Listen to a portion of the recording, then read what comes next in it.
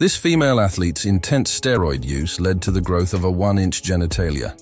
Candace Armstrong, a barmaid from London, wasn't happy with how skinny she felt, so she hit the gym hard, putting in 3 hours every day to bulk up. Despite seeing some gains, she still didn't feel good enough about her body. That's when steroids came into the picture. On a friend's advice, she started using trenbolone, a steroid known for its quick results in muscle building.